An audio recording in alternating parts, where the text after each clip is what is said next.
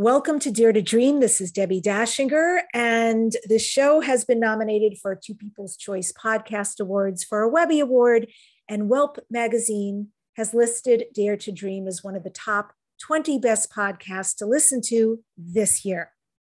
Very grateful for that. And I love watching where this show is trending all over the world. It's really amazing to me where you guys are at. So thanks also for writing.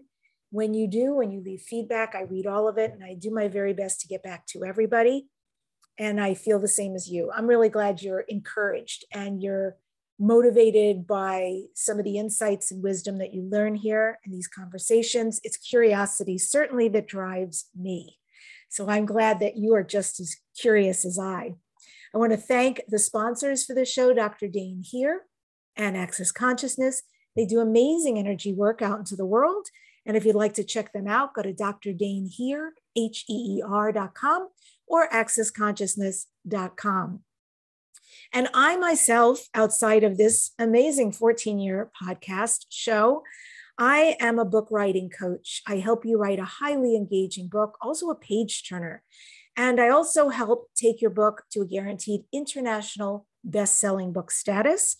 And I show you the ultimate visibility formula, how you can get booked on radio and podcast interviews and get massive results. I actually have a special coming out really soon around that.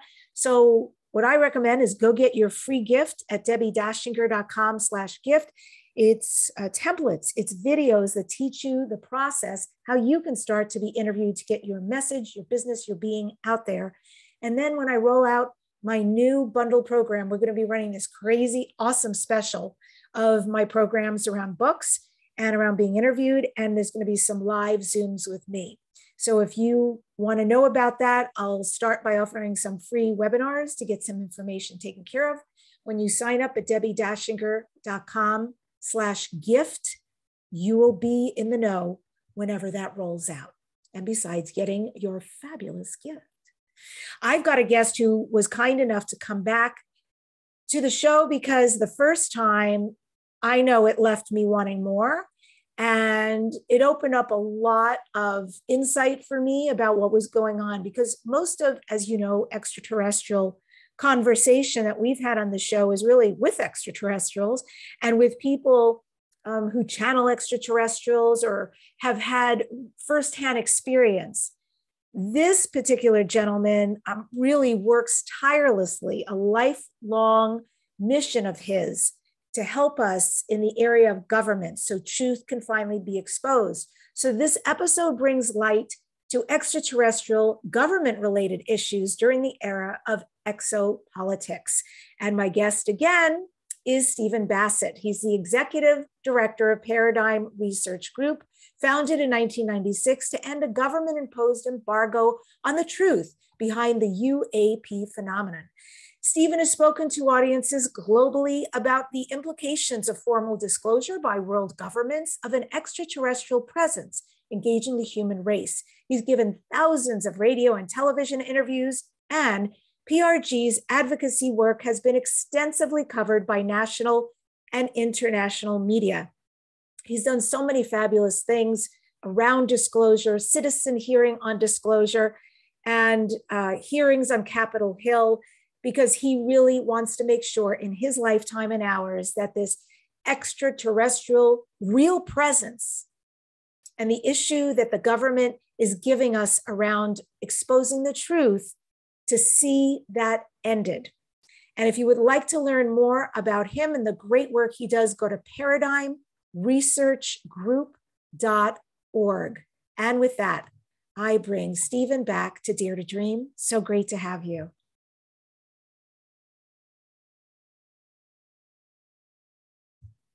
We can't hear you, but we can see your beautiful face. Can you get your audio going?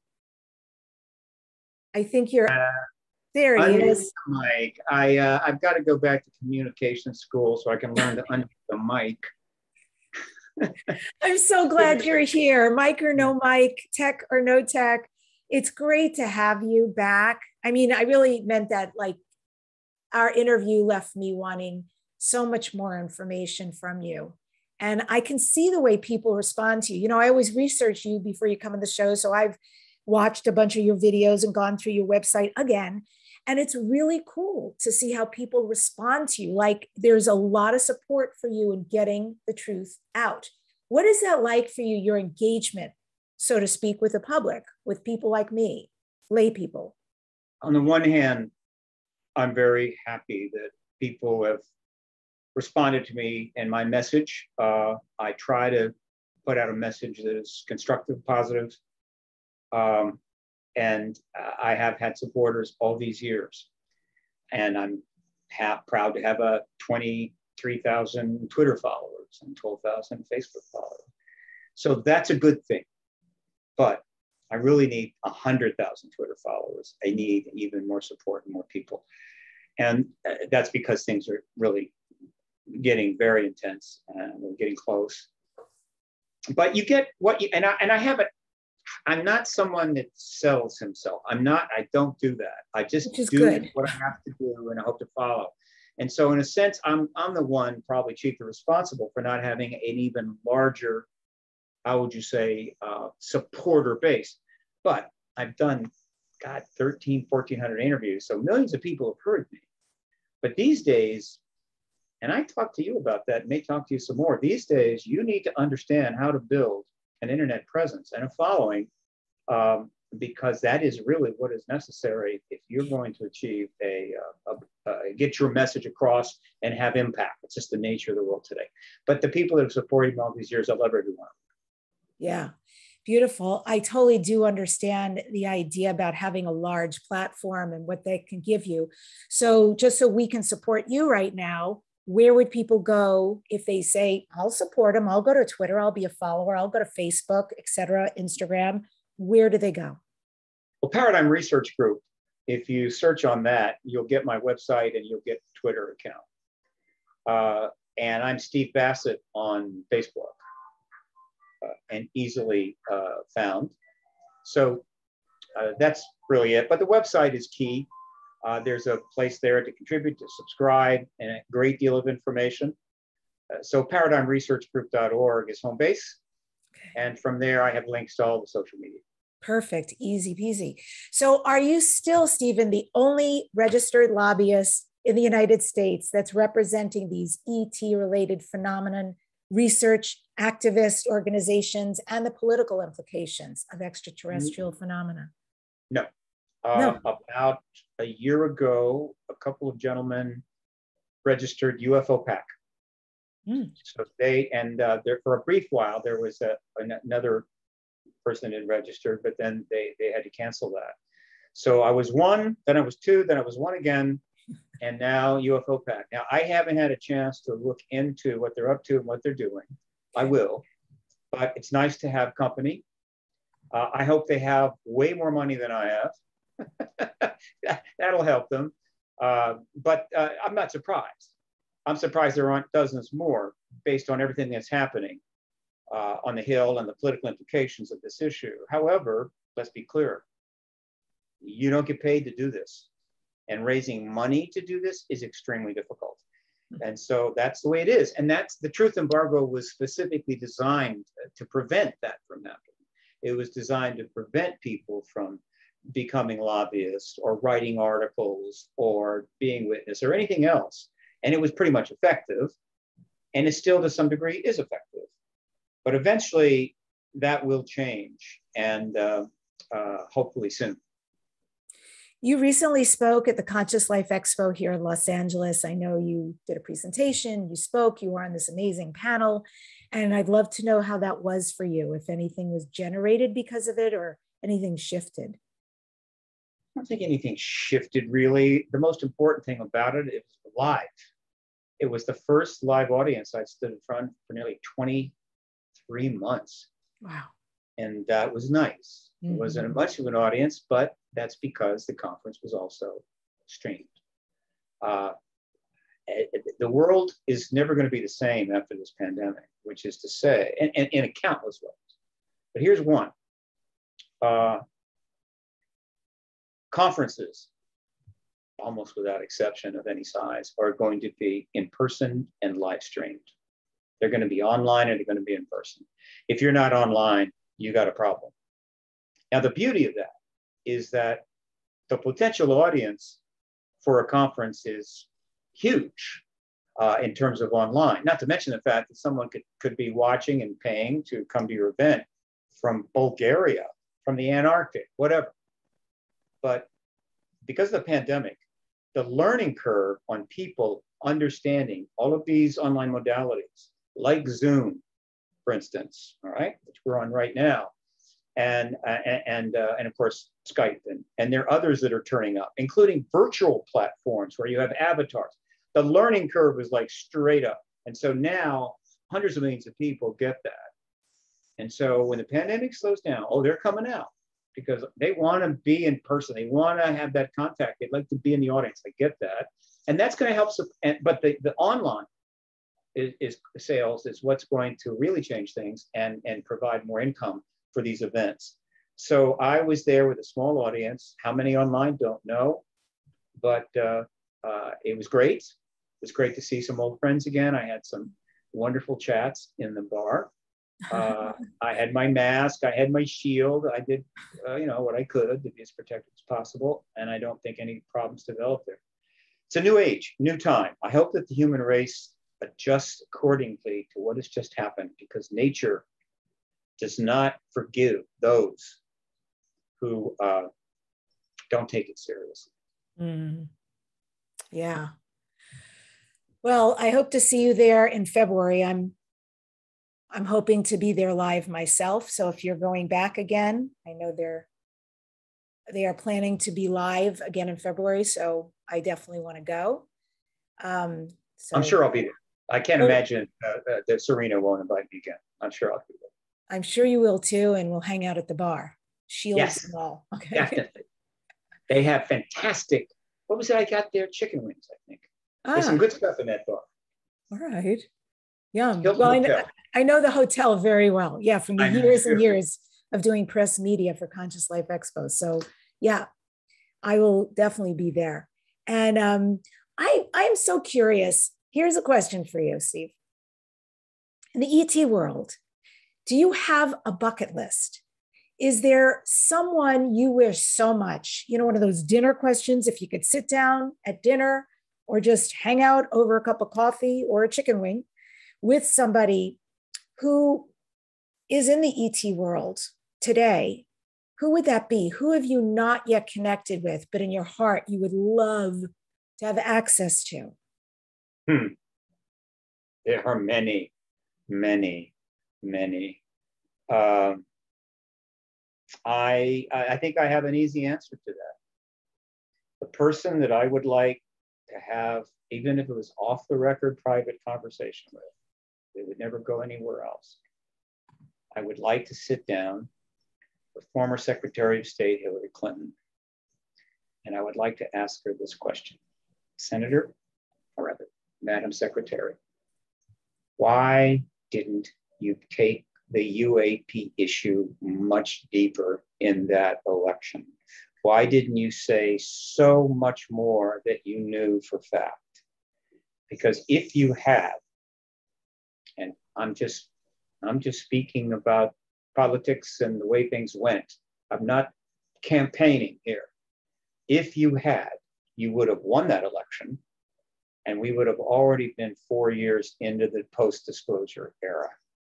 I have a big question for you around that. That's fascinating, Steve, because I would think, especially the way the government sets things up, that people who speak out about that, right? They're crazy. I would think that here she is going to be, hoping to be the first woman president, that if she were to have spoken out about the ET UFO situation with all that she knew at the time, that she would be concerned about being denigrated for speaking out.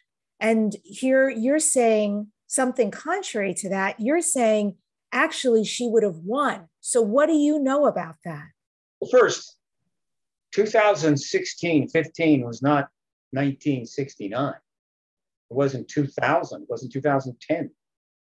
One of the reasons I produced a citizen hearing on disclosure at the National Press Club, spent $700,000 in order to show what a real hearing would look like with 42 witnesses over 5 days was to show the Congress that it's okay. These are great witnesses. Had 6 former members of Congress asking wonderful questions. It was all live streamed. God knows how many thousands of people watched it. Did that. I got some coverage. And then in early 2015, I started pushing the connection between the Clintons, both of them, and John Podesta, and the issue going all the way back to the 1990s. And the articles started appearing. And as the articles appeared and they received questions from the press, which they did not respond to, they realized they needed to speak to the issue. That was the whole point, whether they wanted to or not. And so those articles started coming out. Eventually, there was over 400 of them by the time of the election. And guess what? If you go and review these articles, and I have them linked on my website, some of the links have gone bad, but I have most of those articles saved up, and I'm going to replace the live link with a server. PDF, yeah. PDF. She was getting good coverage. She was getting a great response to this. He was generating lots of press. There was virtually no criticism coming back from the Republican Party, the Republican National Committee, because most of the high-end people in the Republican Committee and Party know full well there's an ET presence. They've known it for a long time. It was going fine. It was some of the best press she was getting. So she saw that, but she was sufficiently concerned that if she went too far, it could be a problem, and it might affect her campaign, which was it was a legitimate concern. Right. But we're talking about history at the highest level here.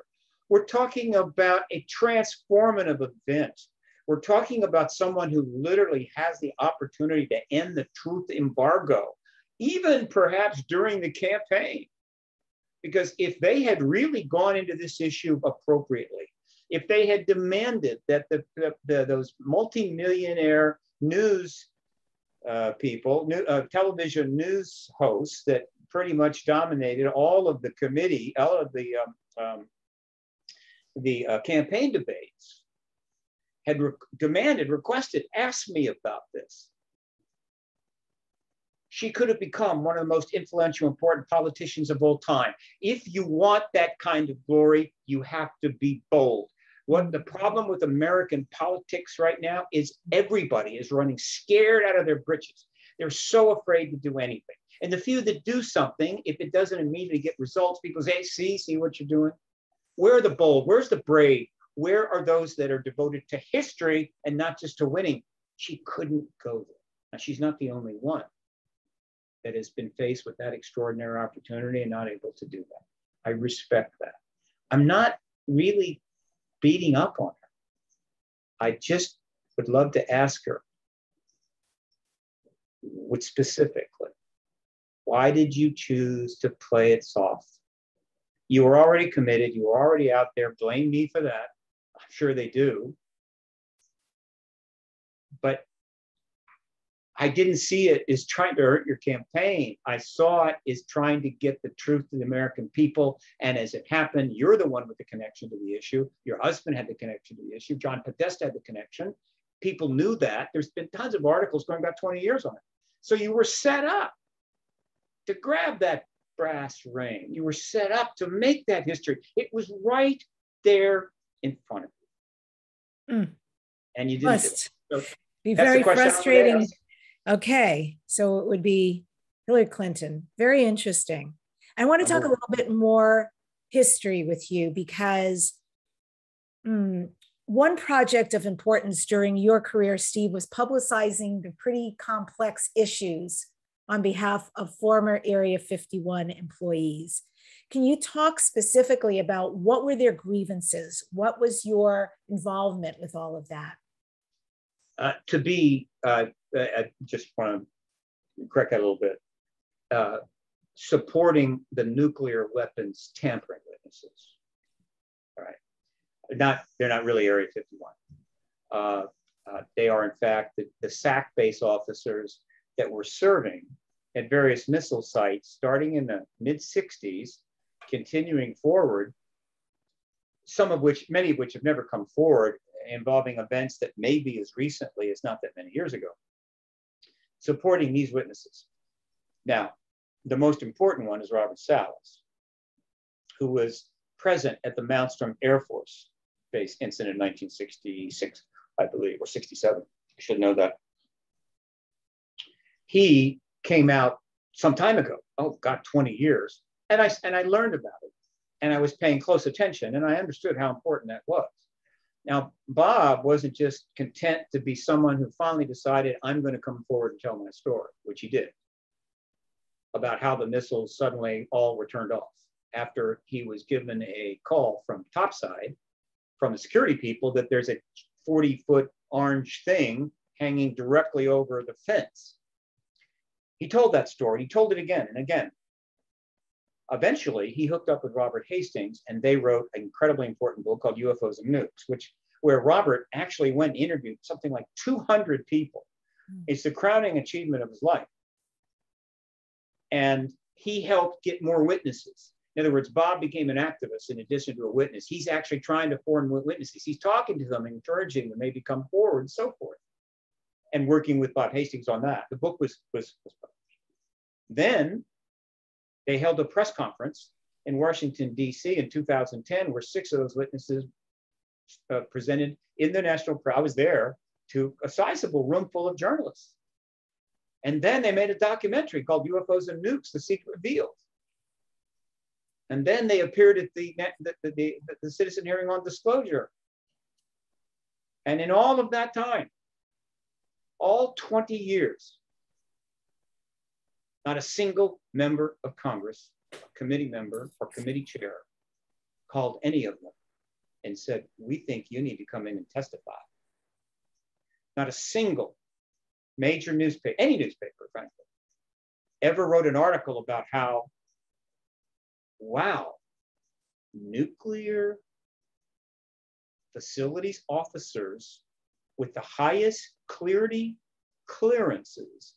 who were given the power to turn the keys and launch nuclear wars after passing every conceivable test and psychological profile, not 1, not 2, not 3, not 4, not 5, but a half a dozen, and others are saying they were present when the nukes were all turned off, which is impossible, in succession with UAP craft hanging over the SAC facility.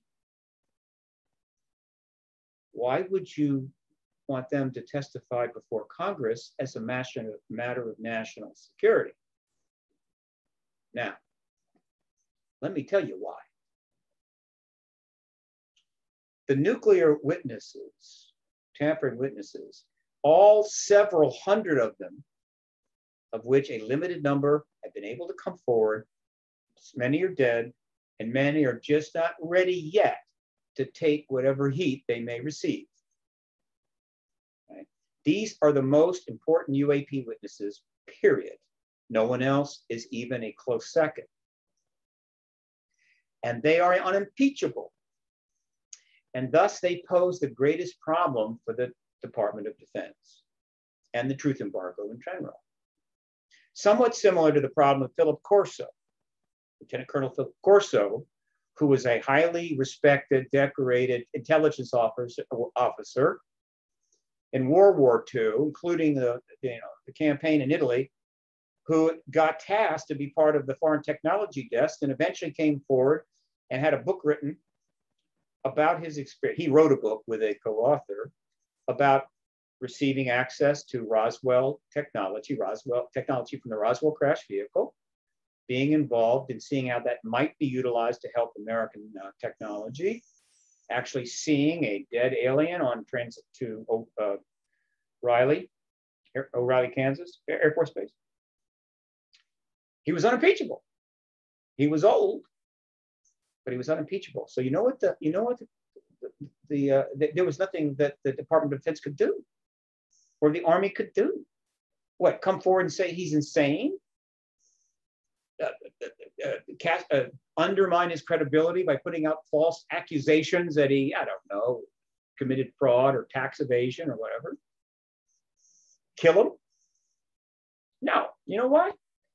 Because if they did that, there's a whole lot of high-level Army officers that would note that and would be extremely unhappy. And so what the DOD did was do nothing. Just don't touch them.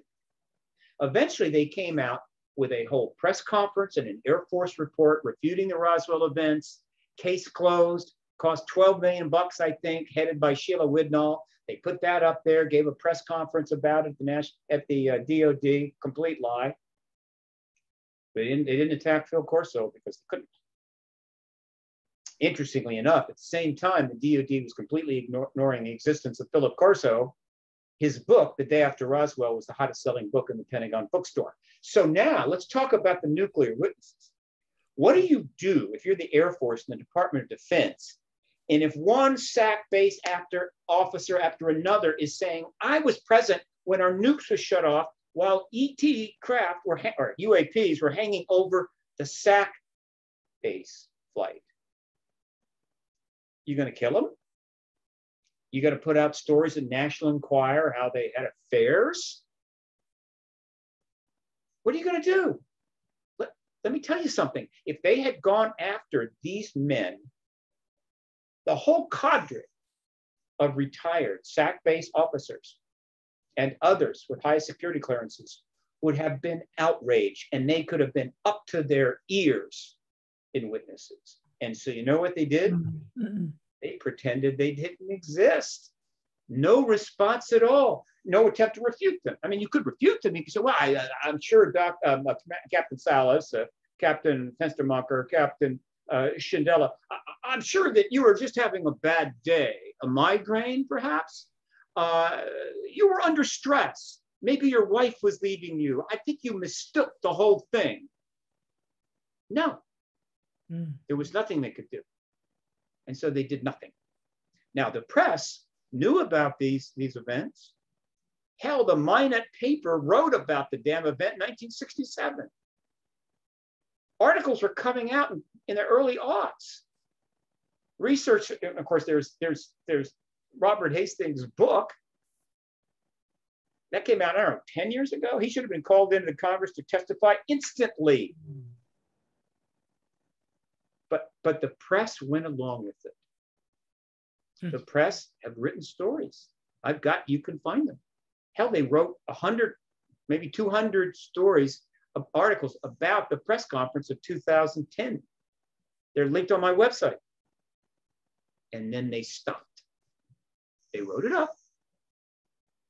He didn't go to the Pentagon. Comment, please. Any truth to this? No. They wrote it up like good journalists do. And then after about 2 months, it stopped. That's another. I'd like to sit down with the publisher of the New York Times at that time. I think it may have been Schultzberger. I know who it was, but I'd like to sit down with that publisher.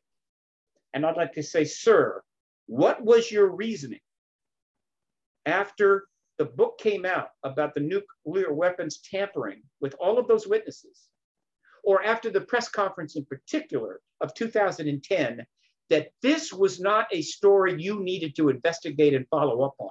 Exactly how did you calculate that? You don't have contacts at the Pentagon? You've got multiple Pentagon correspondents that are there at press conferences all the time. They could have asked about it on dozens of occasions. What was your reasoning? What were you told not to do and by who? How did you miss it? And so, yeah. Now, as it happens, Bob Salas did a GoFundMe and raised enough money to hold another nuclear weapons press conference on October the 19th at the National Press Club. I provided some assistance. There were less press there than before, many less press, except this time, unlike 2010, it was live streamed and there were thousands of people watching the live stream. So if you're some skittish publisher or skittish journalist, or if you're a skittish politician or committee chair or just a skittish whoever, and you were no way going to come down and be seen live at that press conference. You could watch the whole thing live. But they went further. They also filmed it with a press club camera crew, and it's on YouTube right now. You can see a link. Well, you can just do a YouTube search on UFO in Nuke's press conference or whatever. It'll come right up. It's about 2 hours. It's only just beginning to get spread around. Believe me, we have plans for that video. And so let's just say the impact ultimately of the October 19th press conferences, where 4 of the witnesses, again, told their stories, handed out affidavits for another 15 more. I have copies of them. I assure you, this is not over. So, but I'm not too upset. You want to know why? Because I can assure you that there is going to be congressional hearings on the UAP issue as soon as this political Michigas fiasco is settled down. I'm not worried about the pandemic. That is going to settle down. The political thing, not so sure, but as soon as it's set, they will be UAP hearings, and we will start almost certainly with the Senate Intelligence Committee, which is currently chaired by Mark Warner and co-chaired ranking member Marco Rubio. I call them the 2 Marks, or the Marx brothers. And the most important witnesses, and they will be there, are the nuclear weapons tampering witnesses. And it's possible that when those hearings are called, and they will then have a chance to not just be a witness and talk to some UFO researcher or talk to some journalist, but rather to sit down in front of committees under oath and tell their story. There could be 50 of them ready to go to Washington and testify. Yeah. So prepare for that. Those are the people I support. They are the most important witnesses in the world right now. They have been waiting for years. They are now in their 80s and 70s. Some of them are dying off, but they're not going to be able to die off fast enough for those that are committed to the truth embargo until the last dog dies. No, they're going to testify. I hope that wasn't too long an answer to that very simple question. It's a fleshed out answer, and I really appreciate it. And so again, back in history, Steve, didn't you also cover stories of cover-ups, statements that were made by Apollo 14 astronaut Edgar Mitchell? Also government cover-ups, claims of nuclear weapons being tampered by the ETs to save us and save our planet. Can you talk about that and some of those revelations? I got 2 things there. Let's start with Edgar Mitchell. Edgar Mitchell is a national hero, got the Medal of Freedom. And he founded the Institute of Noetic Sciences, which is involved primarily in consciousness studies, which is getting a new research. The concept of consciousness, Dr. Jeffrey Mitchell just got a $500,000 award from Robert Bigelow and the Bix Foundation for writing the best essay on the concept of consciousness and its potential to perhaps preside and last beyond an individual's life. But Edgar Mitchell was involved in that way back. He was doing, how would you say, consciousness related or a little research when he was on his way to the moon. He was working with some people on Earth and they were doing some tests. Anyway, he came back and he founded ions. He eventually was drawn into this issue.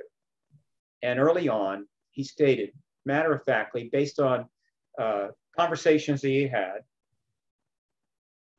that Roswell was a crashed extraterrestrial vehicle, bodies were obtained.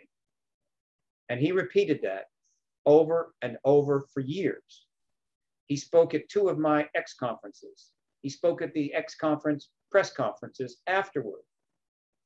He spoke, he introduced on camera, remotely, the citizen hearing on disclosure. He was the most outspoken astronaut of both the Mercury and Apollo astronauts on this issue. And for that, NASA tried to embarrass him, hurt him, but he continued. The other person, the other astronaut, by the way, that I think really will go down in history is someone who really tried, and that is, of course, Gordon Cooper. He was older than Edgar, died sooner, but Gordon, to the extent he could, tried to get out the fact that, look, I've seen some things, and this is not human. Good for it. And there have been a few others that have made some various statements, but Edgar Mitchell was the most outspoken. And I got to know him a little bit and read his book. History Will Vindicate Edgar Mitchell. NASA, on the other hand, has got a massive public relations problem. However, this is not then, this is now. And things are changing so fast, I cannot overstate this. And let me give you an example of this. Hang on, gonna get you something here. Let me just bring this up, just a moment. I had it right here. Where'd it go? Let me just pull that down. Well, that's CNN Business.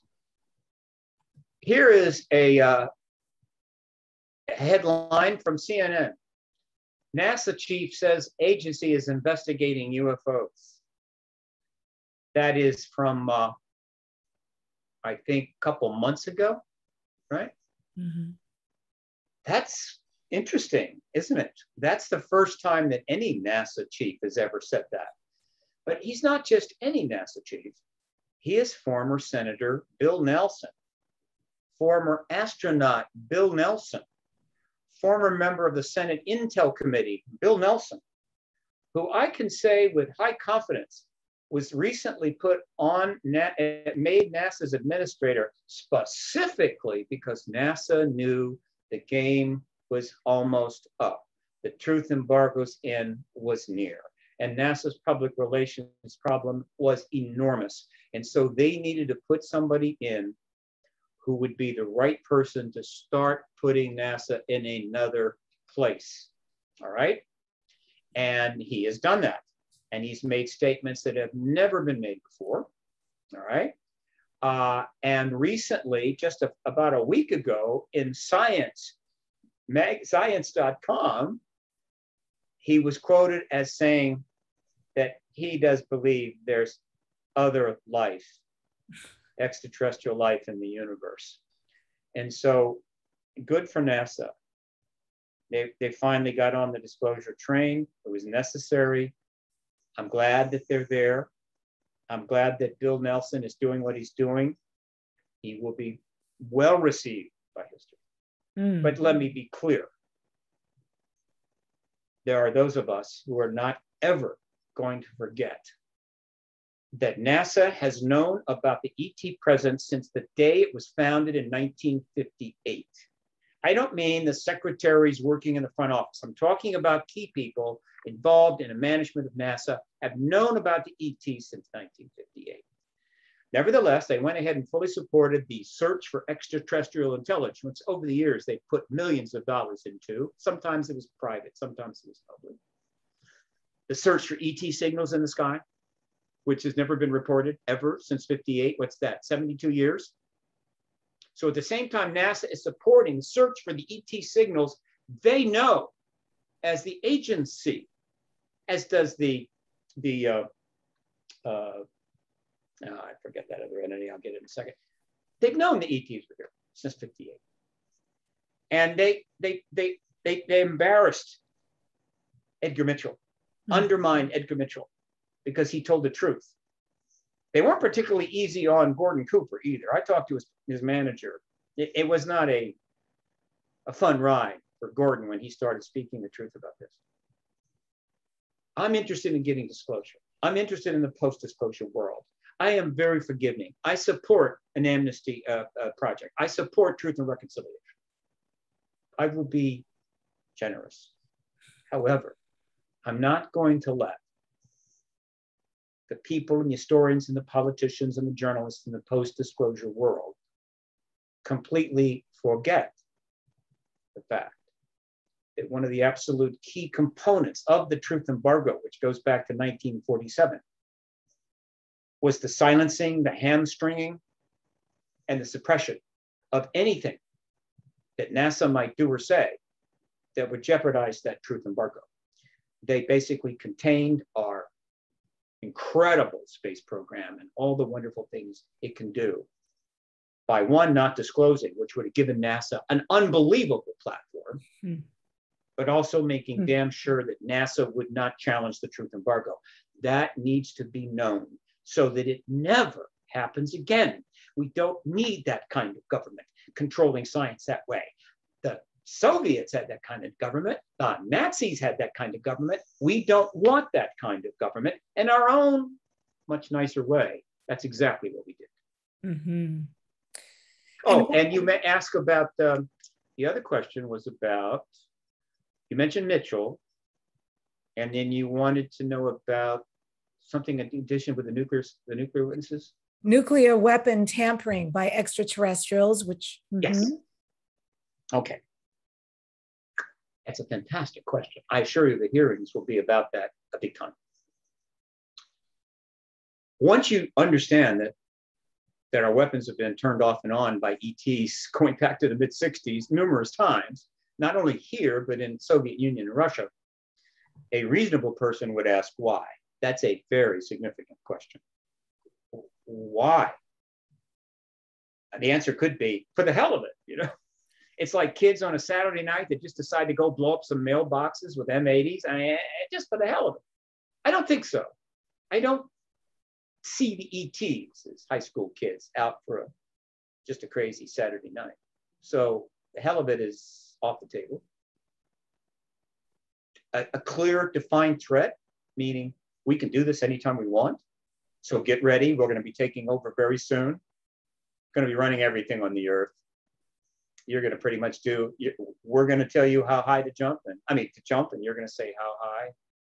And if we don't like you, we're going to blow you all up. That's one possibility. Is there a lot of evidence supporting that particular why? No, it's not there. It's like this. There's a whole lot of evidence supports another possibility. A possibility which is shared by virtually all of the nuclear weapons tampering witnesses. The turning off of our missiles, the flying around in a saucer of a test missile traveling 8,000 miles an hour with a dummy nuclear warhead on it and shooting beams at it and knocking it off, which was reported by Robert Jacobs now many times, including on October the 19th, is not a threat in their view. It is a simple message. Why do you have nuclear weapons? What is it that you intend to do with them? Drop more of them on yourselves like you did in 1945? Only these are, you dropped 2 back then. Now you have a couple tens of thousands, and they're much more powerful. Is that what you intend to do? Don't you see how ridiculous that is? And the other message would be a sub-message to that, would be, we know that you have these factions that hate each other and you're just looking to destroy each other. You've been doing it for 10,000 years. We get that. But there may be some of you are thinking, you know, it would probably be best if we got rid of these missiles. We buy all our cheap goods from China. Why would we want to blow them up, right? The Soviet Union dismantled and became just 14 republics, became Russia, even outlawed the Communist Party, right? They became capitalists. They've got all kinds of capitalist billionaires over there. Why do you want to destroy them up? Plus, you're getting some resources for them. It may be that some of you think you need just to keep them around because of us, the ETs, that we might need to use them against the ETs one day. So let's just keep them, 20, 30,000. There's no chance we'd accidentally use them. Actually, we almost have on about 6 occasions. We're just trying to let you know if that's the reason or one of the reasons you're doing it, you need to maybe, I don't know, have a couple of tall ones and chill out, go to a psychiatrist, get your head examined or whatever, because you will never use those nukes against us. We are interstellar. We are advanced civilizations. We got kids who can turn your nuclear weapons off using stuff that they play around with in the 9th grade.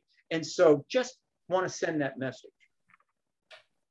That is the message that the nuclear weapons tampering witnesses who were there when it happened believe is the message. And that is what I believe is the message.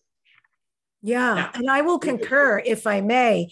You know, the people I have had who are extraordinary, on Lisa Royal Holt and Bashar and many people who channel these extraterrestrials, plus all the books that I read from some very prominent people connected to all of this. They say 3 things from the extraterrestrial point of view about why tampering to turn off the nuclear weapons. First of all, their past. We are basically their past, right? And they are our future, and they need us. They need our genetic material. They need us to be here. And the second thing is they're way, way, way far advanced than us. They already know what this leads to. This isn't some kind of guessing game. They're very clear how easily we can, and stupidly, we can wipe ourselves out. Right. And then there's repercussions, because apparently what they do is not the kind of travel we do, or like what you just recently did coming back from Washington, where you got on a plane. That's ridiculous to them. You're talking about them going 8,000 miles an hour and all the G's. And so for them, their travel is multidimensional. Like they're really going through portals to get here.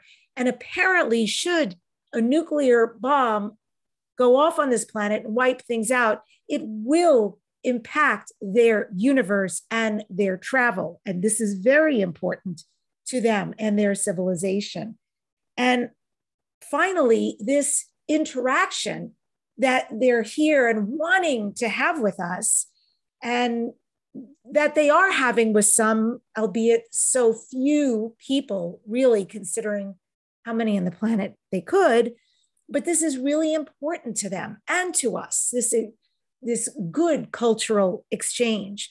So all of those things, it's about preservation both ways. For us, stupid folks playing around with stuff like that, using our genius to create destruction instead of good.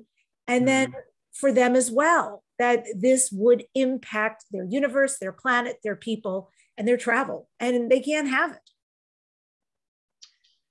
There are a number of theories and sources of information that people are drawing upon to try to assess that why question.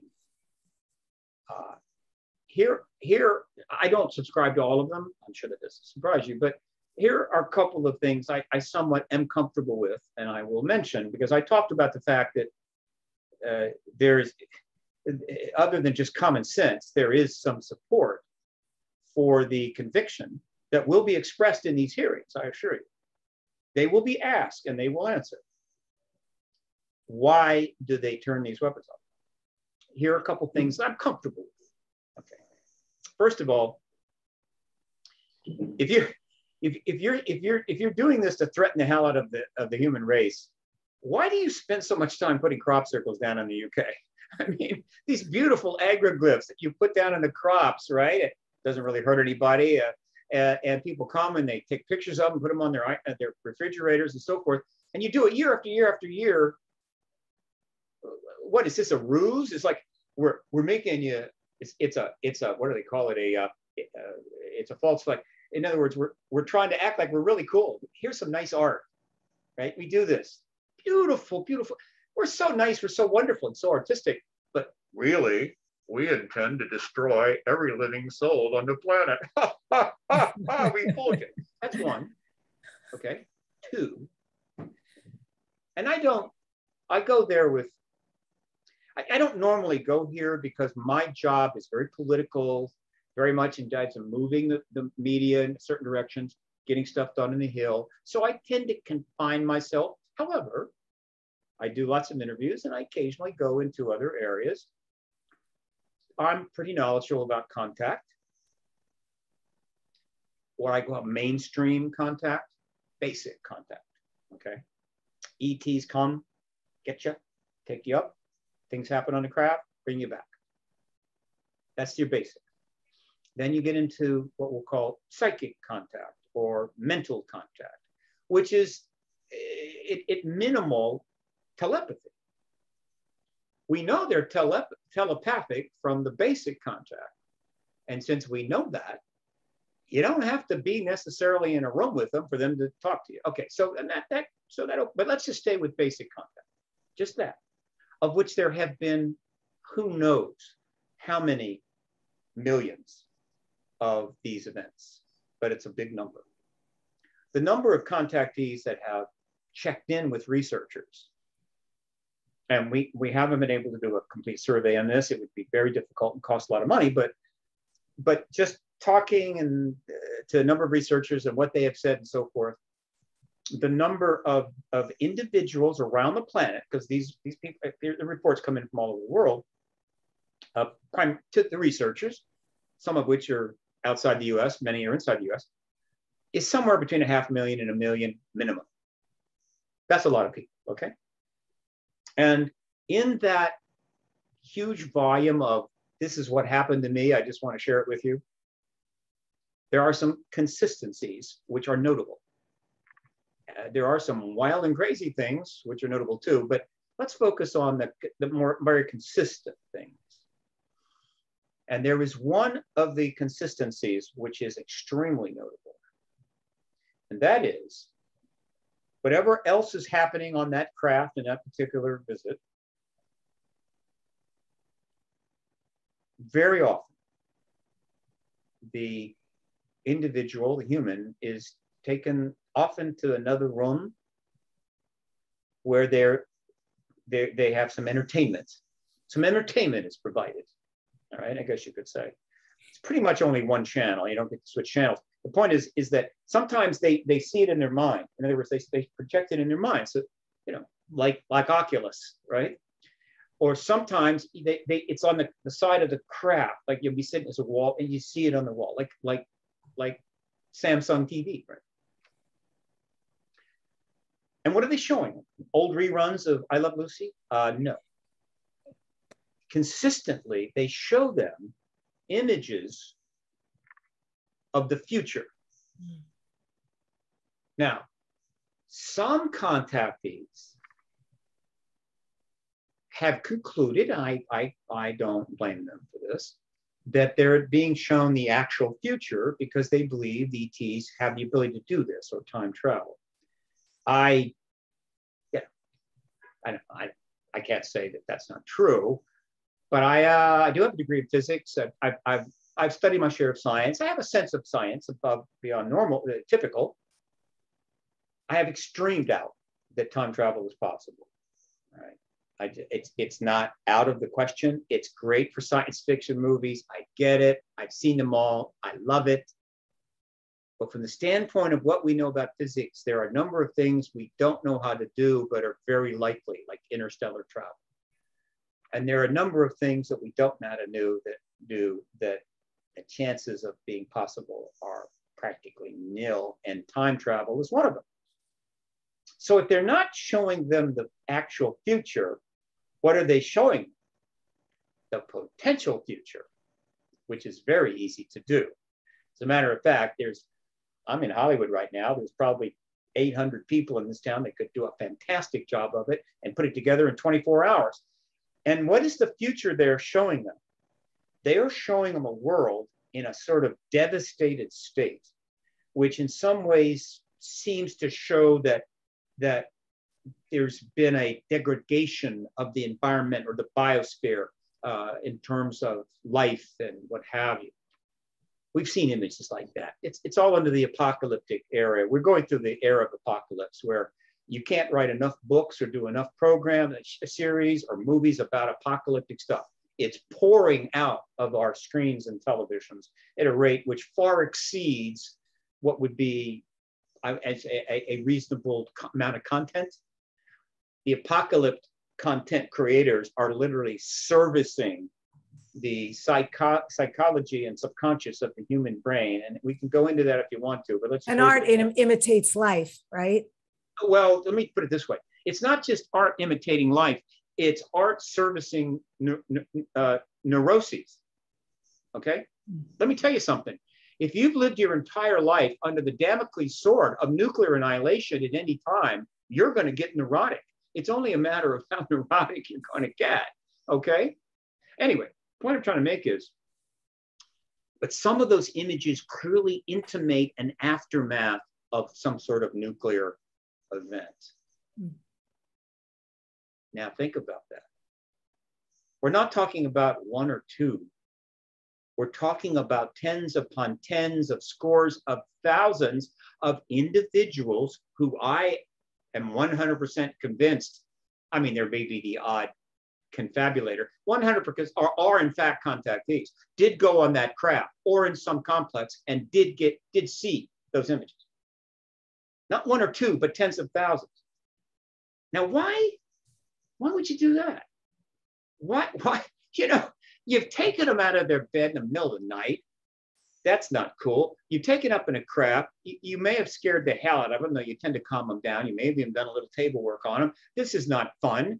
And so now, just to show your appreciation, you're going to show them images of a future destroyed biosphere? Why would you do that? Unless you were really cruel. I mean, this is really would be cruel, unnecessary, unless you were trying to make a point. And here's the point I think they're making. If I'm wrong, send me an email with your explanation of why I'm wrong or your firsthand information. Look, this is the message they're sending. We're interstellar. We travel the galaxy. We're engaging your planet, but this is not our first rodeo, folks. Right. We've seen all this before. It's like an advanced country on the planet. We have 200 countries, and they've been in various developments going back a long time. And so we have people in our country, diplomats, scientists, politicians, who are watching some country do stupid stuff that's going to really cause them problems. And we, well, at least when we're in our helping frame of mind, as opposed to our let's invade and carpet bomb frame of mind, when we're on our helping frame of mind, we go and we might talk to some of their high leaders and say, you know, we've seen this before. It's happened before. It happened just a few years ago to that country. It happened 50 years ago to that country. We pay attention, and you're going down that same road. Don't do that. So the message is, look, folks, this is where you're heading. You don't want to go there. And we're seeding this. We're telling people all over the planet, as part of our contact work, whatever that is, we're showing them, you don't want to go there. I assume with the idea that those people are going to tell other people. And that's exactly what is happening. As the contact phenomena started to explode in the late 70s, and people started coming forward, these messages are going out in books and documentaries. It's spreading. So you can understand the logic there. But one might say, well, look, don't tell me. I'm just a cashier at Denny's. Why don't you abduct that Secretary of State or abduct the president or whatever, that Putin or whatever, take them up in the craft and show them the images. Maybe they have. But not surprisingly, as it's clear, the extraterrestrials are not willing to do things that would literally force disclosure on us, which they could do anytime they wanted. And so they have chosen to influence us in various ways. Some would claim the influence is really big. I'm not there, but whatever. Okay, put beautiful crop circles down in the UK, going, hey, this is sweet. That's influencing us. Giving these messages of potential destruction if we don't change our ways to thousands of people around the world, maybe hundreds of thousands of people, influences. Okay.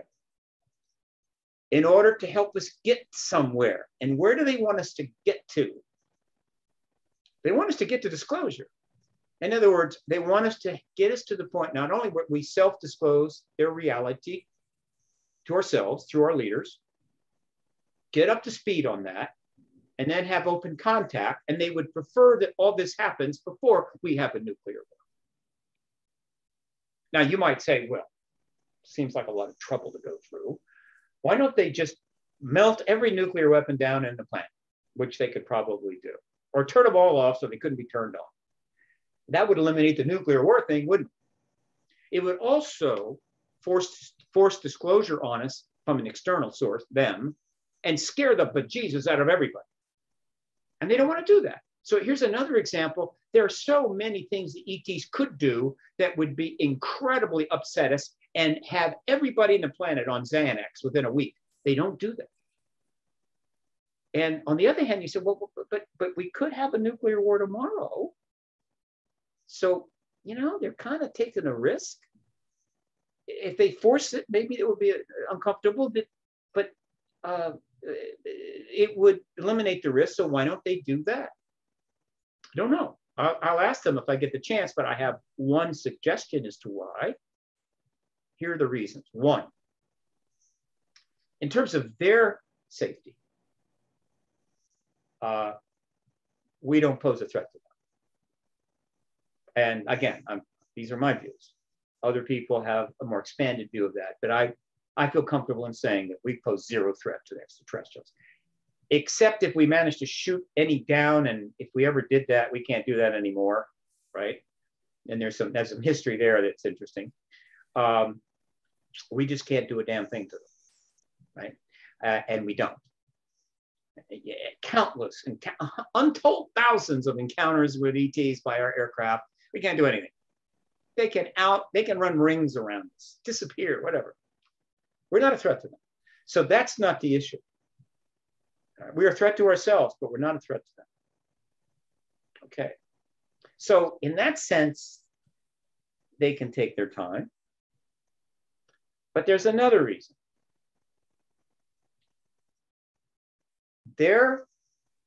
From their point of view,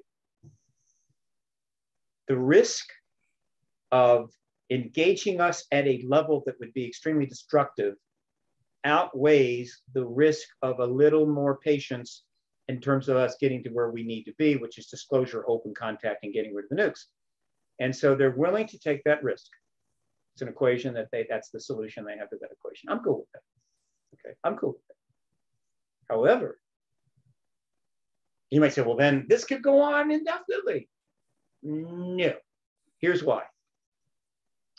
Because their patience is not unlimited, but more importantly, there is a very good reason why it is not unlimited.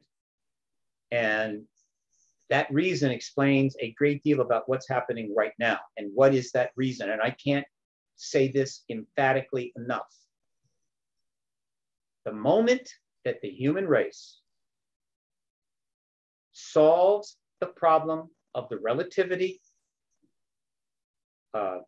issue in terms of interstellar travel and builds a craft like theirs that can travel to the stars in a short amount of time, then we become a risk to them. Yes. And therefore, those nukes can never make it onto one of those craft.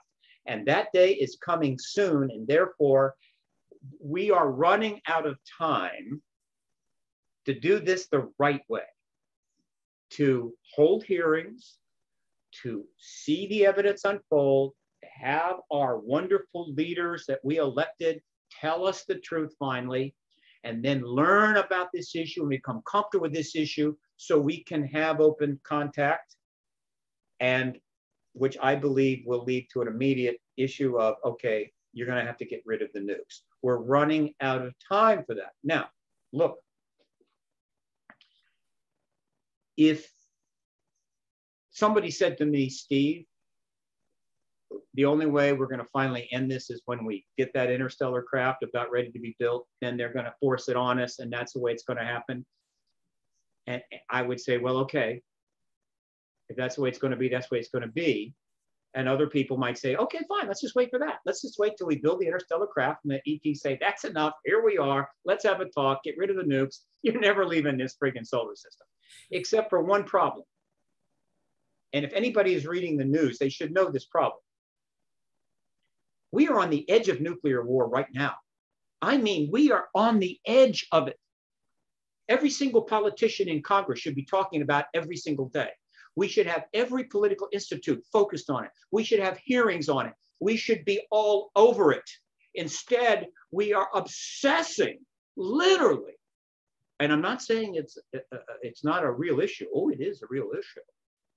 We are utterly obsessed with the fact that the oceans are rising and we're starting to lose beachfront in Hawaii, and that there's some droughts in the west of the United States. And if this continues for another 10 or 20 years, things are going to get dicey. We are just crazy about that. But we have virtually nothing to say. The Congress is doing nothing. The New York Times is doing nothing. The political institutes are doing nothing. Only the Bulletin of Atomic Scientists, God bless them, are staying on top of it about the fact that we are closer to nuclear war every single day. I'm thinking about a project in which I am going to go and do my thing. I'm going to go into the archives and I am going to put up and save hundreds and hundreds and hundreds of articles from today going back to the year 2000, which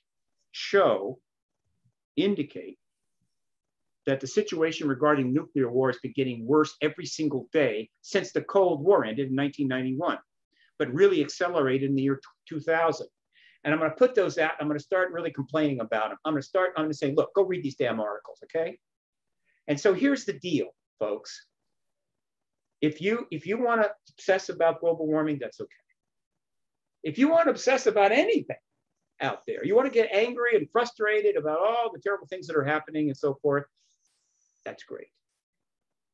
But if you are not pressing your political class to finally to address once and for all the nuclear weapons threat, start nuclear arms talks again and start giving these weapons, then you have no future. Your kids have no future. Your grandkids have no future. They will never have to worry about global warming really hurting their lives, because we are not going to make it. I don't think 10 more years, definitely not 20 years, 30 years, forget about it. Nuclear war at this point is virtually inevitable. The ETs are trying to tell you this. The nuclear weapons witnesses are trying to tell you this. And the politicians are going, nuclear weapons? What are those? I'm not familiar with them. Do we have those? Did something happen in Japan in 45? I'm so busy dealing with, I don't know. The internet problem? I'm just not aware. If we do not get on that, all of these other issues are nothing. They're moot. Yes, agreed. Absolutely nothing. Folks, wake up. Yeah. Forget the deep state, forget being woke, forget about all that stuff and all the stuff on the left and being woke and all the stuff on the right, which is, I don't know, pretty not good. Just focus on the most important thing right now, is that your planet, your civilization, all of the major, and the 9 nuclear weapons holding countries are headed straight for nuclear war. And your politicians and the journalists are not really telling you much about it, but it's all there if you look hard enough. Deal with that and hope to God that the theory that the intense developments in the ET UAP issue, which is being somewhat assisted by the ETs themselves, leading to hearings, is as close as we think. That hearings will lead to disclosure as quickly as we hope, and disclosure will lead to open contact as sooner thereafter. And open contact, or the interstitial period between open contact, we will deal with the nukes. Hope for that, because that's the thing that threatens you, your kids, your grandchildren, everything you like. Whether you're rich or poor, let me tell you, if you're one of those wealthy people living in a gated community with 2 yachts, 6 houses, and you think, oh man, I've got it made, I'll just say and do whatever I want. I'll support any politician I want. I'll throw money in any issue I want, no matter how awful they are, because I'm untouchable. Forget it. all those wealthy people, and you probably haven't read any articles recently, but for a while there, it was really huge.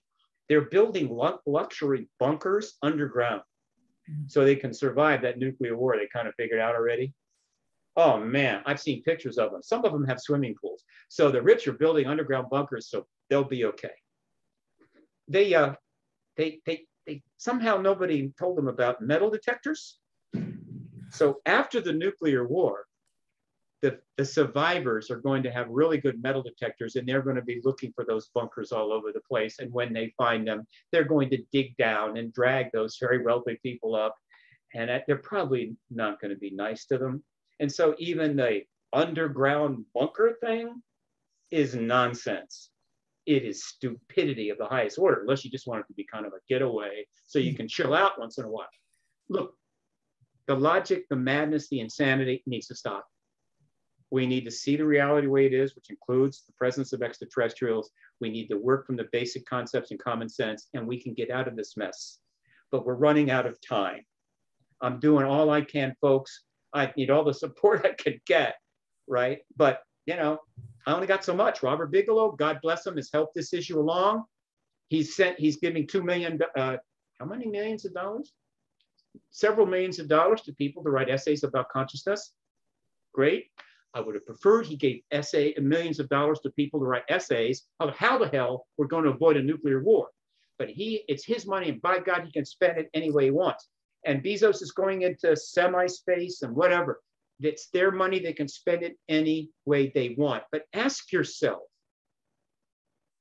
how can people that smart, that wealthy, who are engaging space itself, Elon, have nothing to say about the fact our nuclear weapons are being turned off and the risk of nuclear war is imminent? Is that why Elon wants to go to Mars? Is that why he keeps telling us our future is in Mars? Because he knows we're going to have a nuclear war, and he wants to help us get some people up there so the human race can survive after the nuclear attack, the nuclear war. I hope to God that's not the reason that Elon wants to go to Mars, because that would be beyond crazy.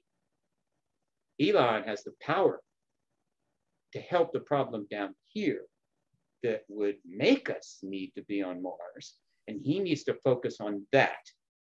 Not that I have any right to tell Elon Musk what to do. He's a genius, he's brilliant, the guy's amazing. He's gonna go down in history. I'm just saying, folks, this whole ET issue is a convex, giant magnifying glass.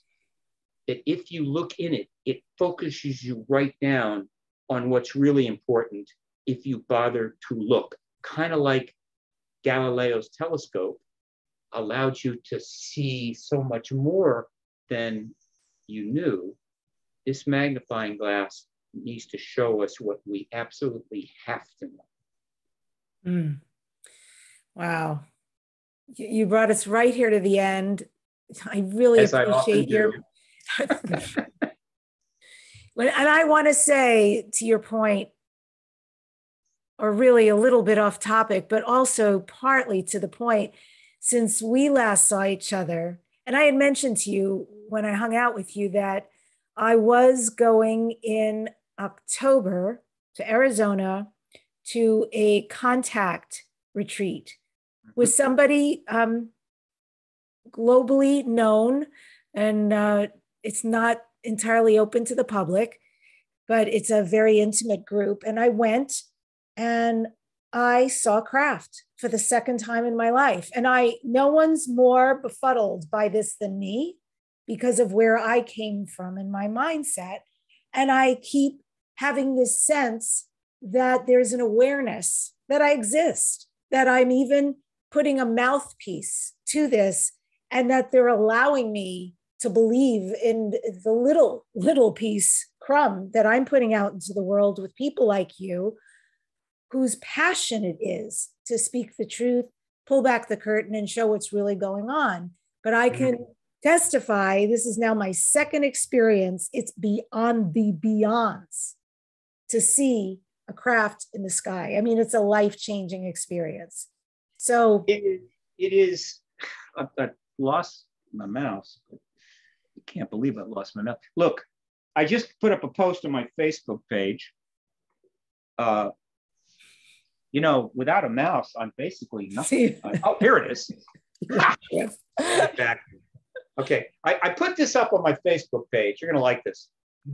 I saw a video, and it is a little 4-minute video from an even larger video about this, right?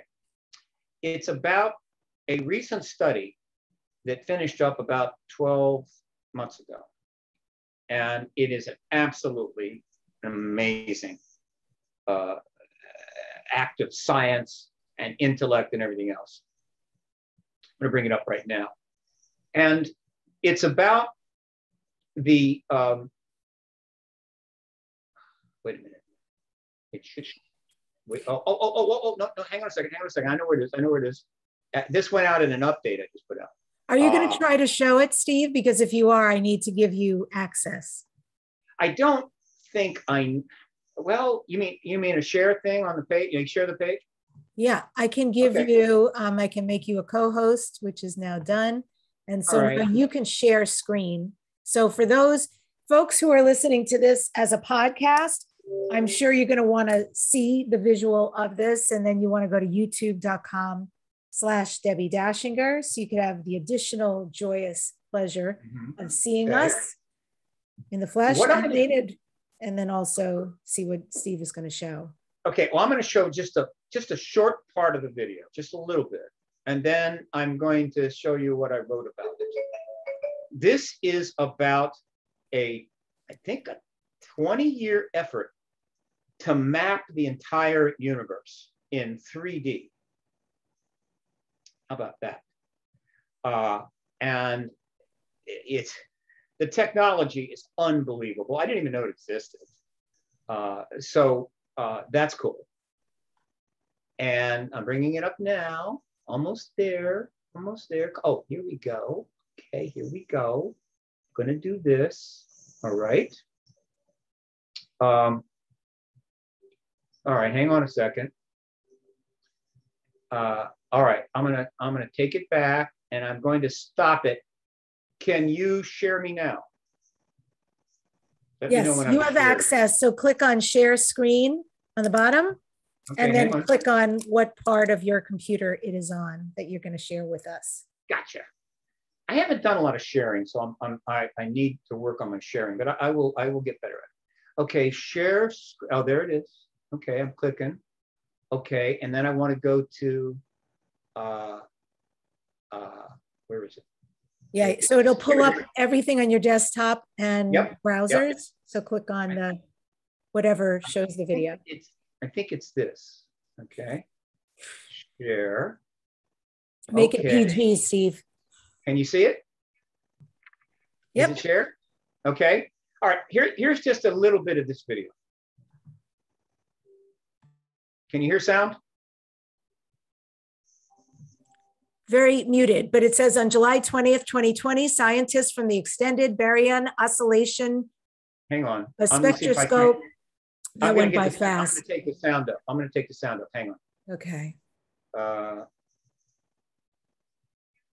Yeah, folks, you want to go for sure to youtube.com/Debbi Dachinger to watch. All right. And I'm going to take, all right. This may be a little bit better.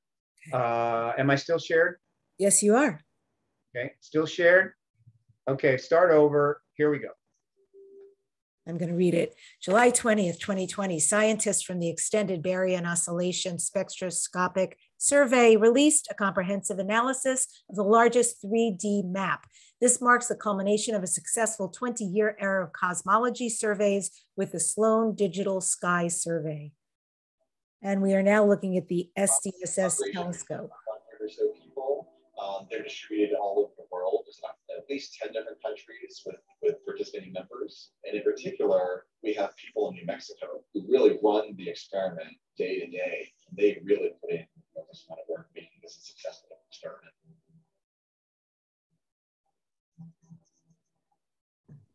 Their findings confirm the standard model of cosmology at distances never before probed, mapping the structure curve. this model describes how, on the largest scales we can see, the universe evolves.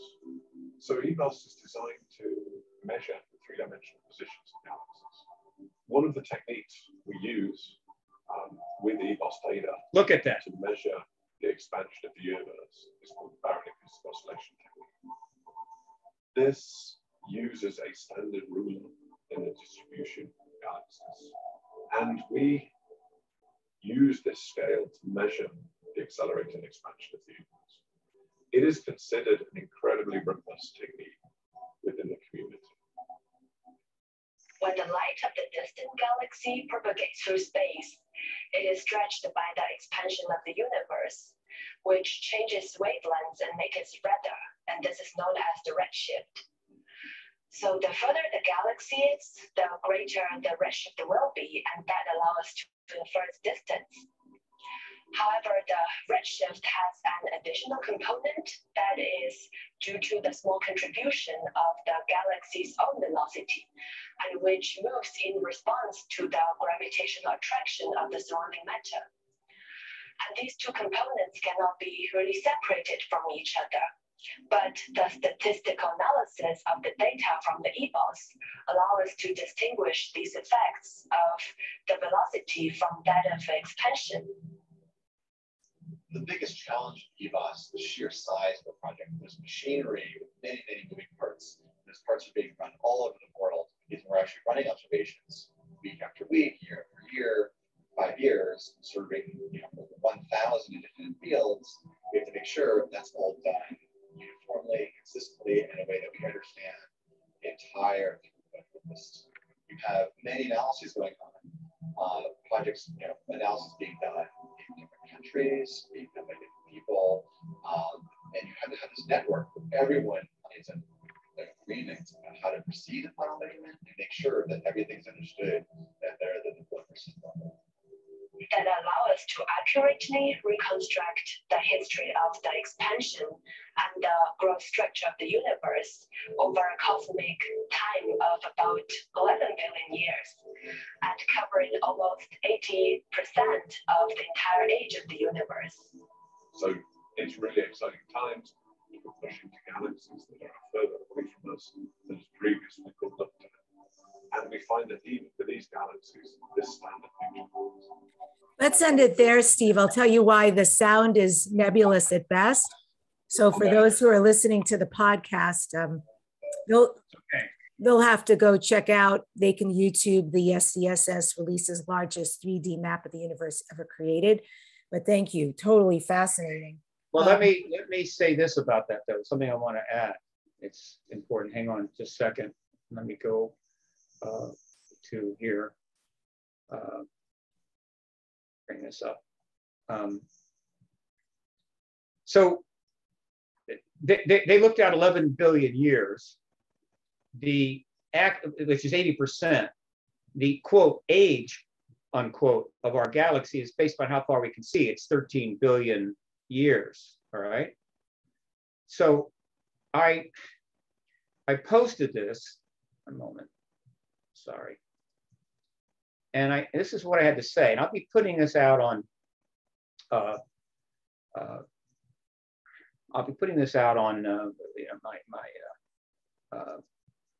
me just go back on this. All right. God darn it, just a second. Oh yeah, okay. This is what I put out. Should you watch this video, here are some things to ponder. 1, the human race is mapping the universe, and we are quite, quote, ready, unquote. 2, and a lot of people hadn't thought about this. If we lived near the edge of the universe, our map would be shorter in one direction than in another. It isn't. It's 13 billion years in all directions. We have no idea where the center is. We are not the center of the universe. We could be 100 billion light years from what might be the center. We have no idea how big the universe is, but the universe we can see, and here's what I say, what we see has more than 7 times 10 to the 22nd stars, or 76 trillion stars. And lastly, the most absurd thought you can carry in your head is, quote, we are alone. And the point I'm making is this, Debbie. When you or anybody else is out doing a CE5 and see something, or just going to get lunch and look up and there's a craft and you see it, the fundamental effect that's having on you, that gets to you, that goes right down deep, is that in that instant you are reminded, maybe for the first time or maybe another time, that we are not alone in this universe. And that thought, that concept that actually we are not alone in this universe, is probably as profound a thing as anybody could think.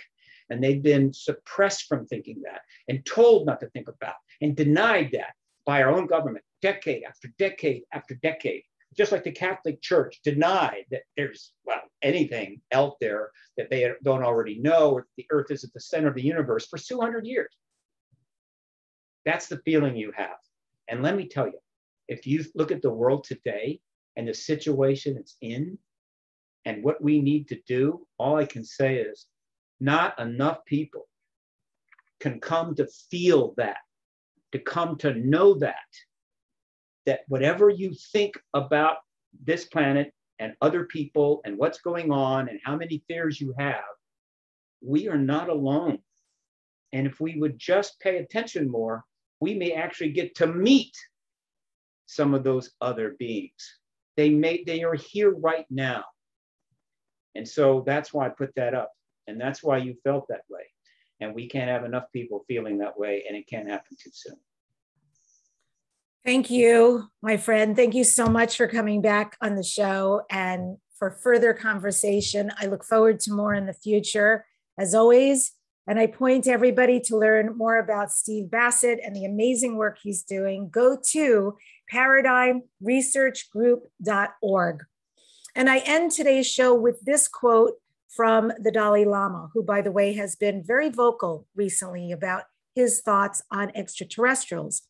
And the quote is this: "We Buddhists have always held that firm conviction that there exists life and civilization on other planets in the many systems of the universe.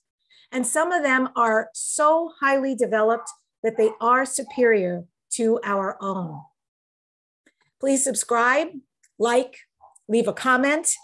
And next week on this #1 weekly transformation conversation, Dare to Dream podcast, my guest is Captain Randy Kramer. Captain Randy Kramer was an officer who has been given authorization to address the public on behalf of a covert special section of the United States Marine Corps. Randy discusses his 17-year tour of duty off-world on Mars and his years serving aboard a secret space fleet. I really look forward to that. Again, you can subscribe, let your friends know about the show, and thank you so much for joining us. Help Steve out and all the great work he's doing. Become a follower and listen to his message, as well as go to his website if you'd like to donate. Thanks for joining us, and remember to dare to dream way beyond this universe.